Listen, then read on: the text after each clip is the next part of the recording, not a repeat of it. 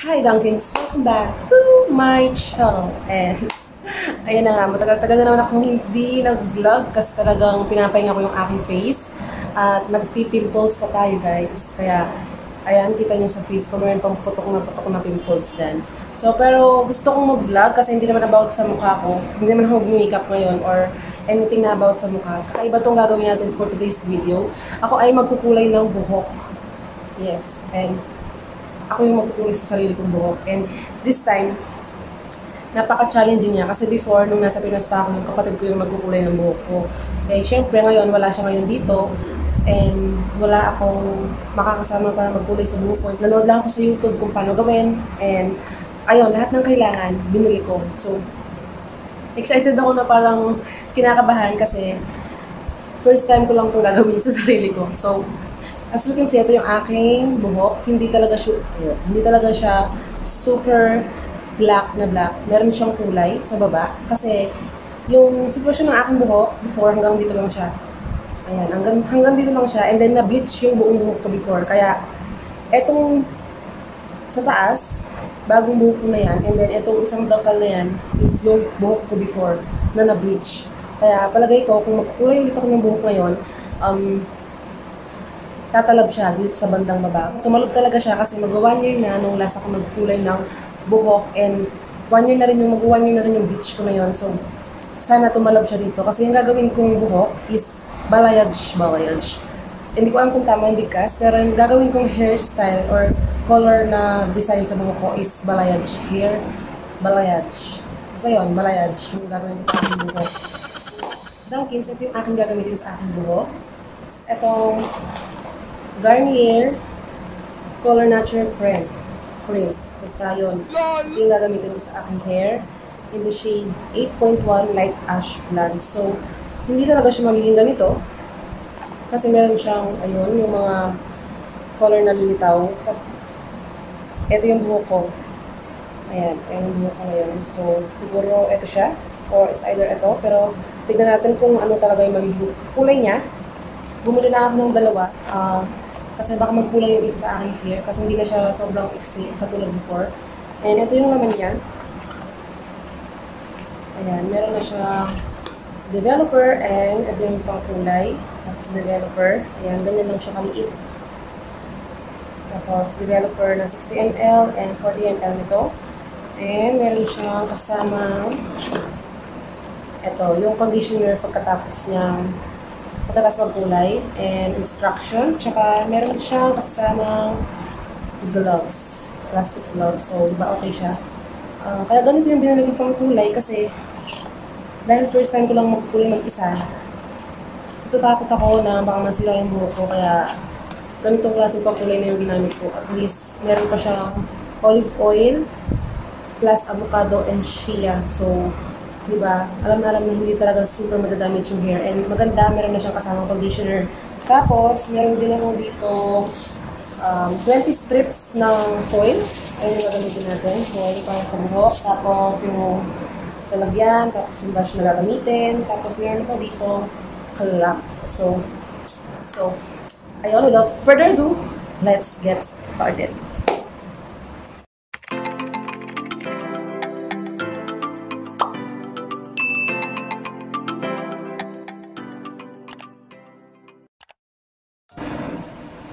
So, ito na tayo Dunkins. Andito na tayo sa may salamin. And, naano ko na rin siya. Nahalo ko na rin yung, pinag-mix ko na rin yung pangkulay ng buhok. Ito, sa lalagyan. And then, next is, iipitin natin yung dito ko na buhok. Ayan.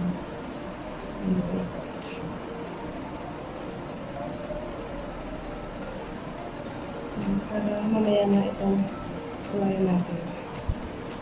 Alam mo na natin yung mga side. So, ito.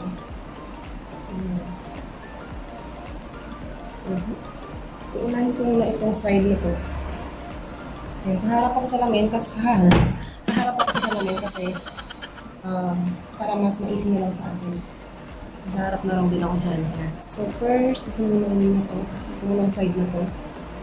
Ayan. So, gusto ko kasi kalahati lang, mga hanggang dito lang. Ayan. So, hindi natin siya ilalagay ang kapitaas. Ano ko to? So, kulay na to ay like this. Yun to kasi yung napanood ko. So, ginagaya ko lang siya. Ayan. Para hindi talaga siya buo na makulayan. So, ayan.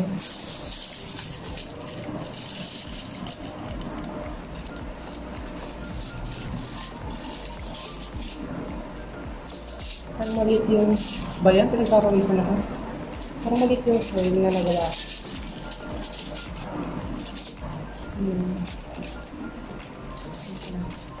Nakaopen kasi electric pa. Sobrang init kasi dito.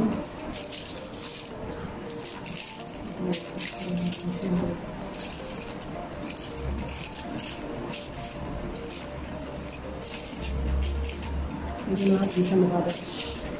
Tapos, dito.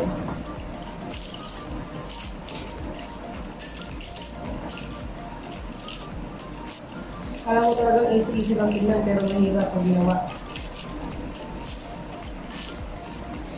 Ano ba?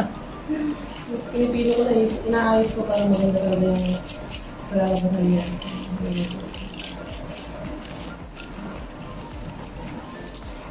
Before natin siya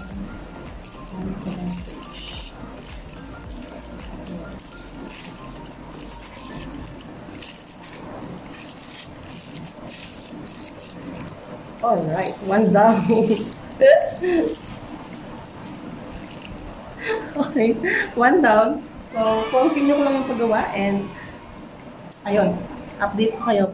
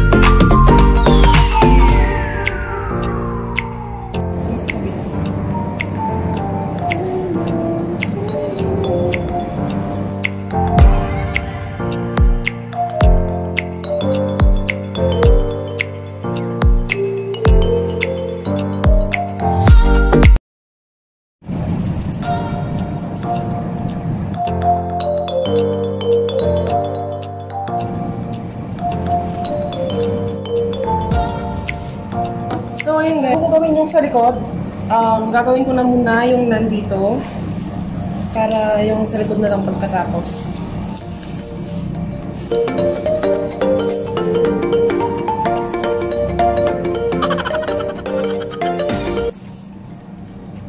Iiwanan ko nga ito. Nandito. Ihuhuli ko ito. Ayan.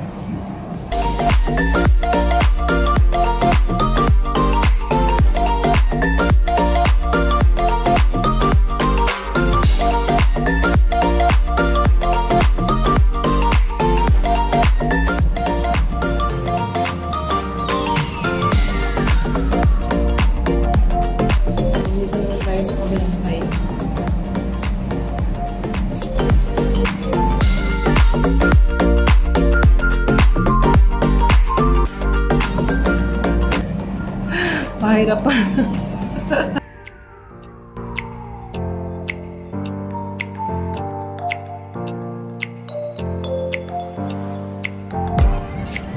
May dumating na nagbigay ng barbecue at saka gulay yung kapitbahay namin.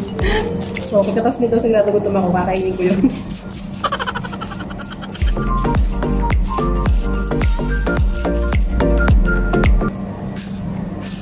So, pang 20 strips na to. So, naka 20 na ako. Magugupit ako ulit and then babalikan ko kayo pagkatapos. A few moments later.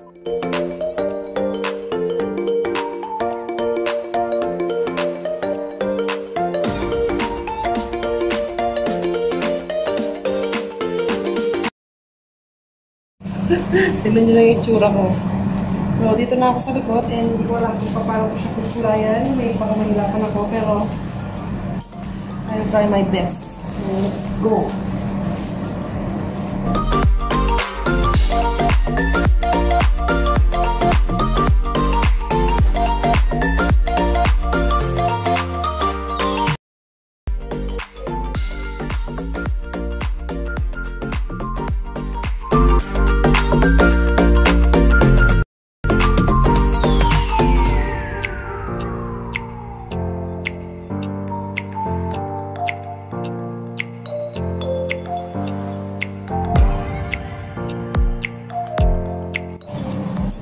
So, ay nadangkins, tapos na siya.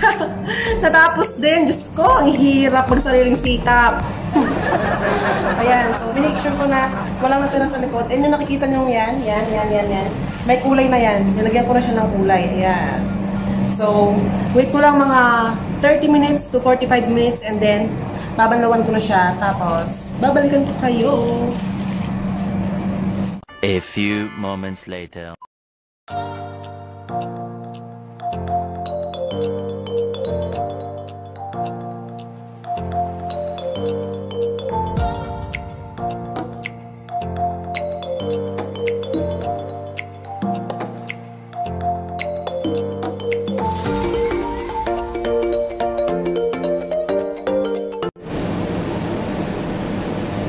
So, yan siya kapag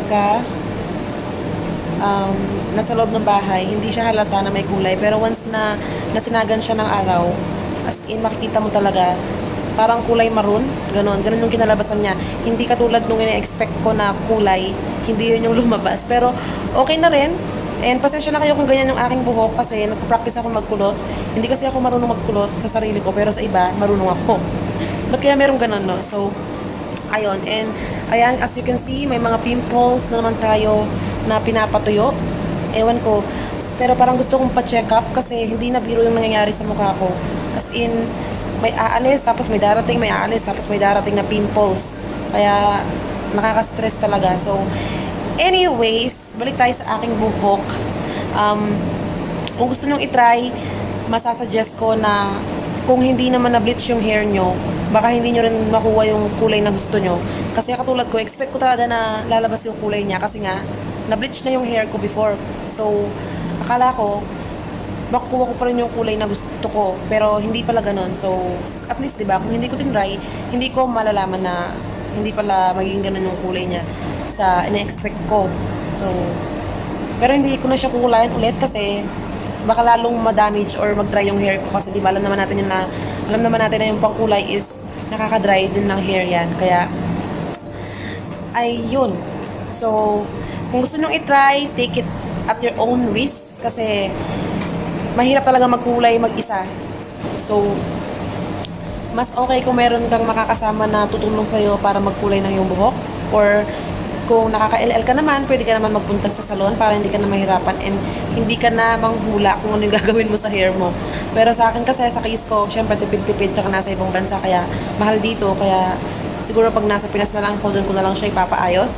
So ayun, kung nag-enjoy ka and na-entertain kita and somehow may natutunan ka rin, please give this a thumbs up. And kung hindi ka pa nakakapag-subscribe sa aking channel, please subscribe and please click na rin yung bell button below para ma-notify ka every time na meron akong new video. So, yun lang. Thank you so much for watching. I hope to see you on my next video. Love, love, love. Bye!